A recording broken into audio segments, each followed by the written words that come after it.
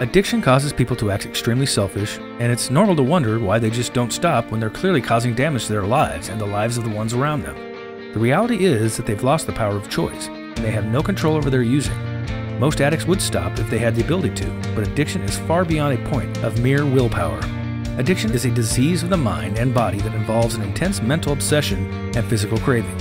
Those who suffer from addiction have something similar to an allergic reaction to drugs or alcohol in the sense that they react to these substances differently than most people.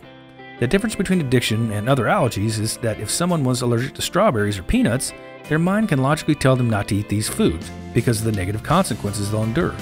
When it comes to addiction, the frontal lobe of the brain that's responsible for this rational thinking is completely different and makes the addict continue using even when they experience these negative consequences. Even when they know that their using has caused them problems in their relationships, at work, and is affecting their health, their mind will continue to justify and rationalize their drug use. There are different ways that a person can become addicted, and they're based on a variety of risk factors. When addiction runs in the family, everyone in that bloodline is susceptible to addiction, just the same as they would be if their family has a history of heart disease or cancer. Others can become addicted after they've been abusing a substance for long periods of time. The longer someone uses any substance, their body and mind becomes dependent on it, and their body's homeostasis will change and begin to experience craving. No matter how someone becomes addicted, there is hope for recovery from this disease.